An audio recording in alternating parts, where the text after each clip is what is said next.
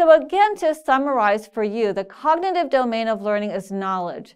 When you're setting up educational objectives of what you're trying to teach, you're focusing on content, the knowledge that you're going to be teaching. You're going to be developing the intellectual skills that someone has. You're going to focus on recall or recognition of specific facts that you have taught, concepts that will serve for developing those intellectual abilities and skills, like the importance of safety. And why is it important to lock those brakes of that wheelchair before you get up? And you know, there's a whole taxonomy to help you with understanding these domains of learning. It's called the Bloom's taxonomy, which has been around for quite some time. And in the cognitive domain of learning, there are 6 major categories of the cognitive domain. So they start out from the simplest of objectives to the most complex. So what is simple? Being able to just restate something.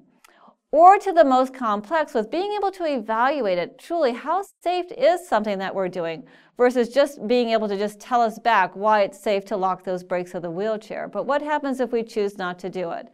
To lock those brakes of the wheelchair, that's where you start getting to the more complex issues surrounding knowledge.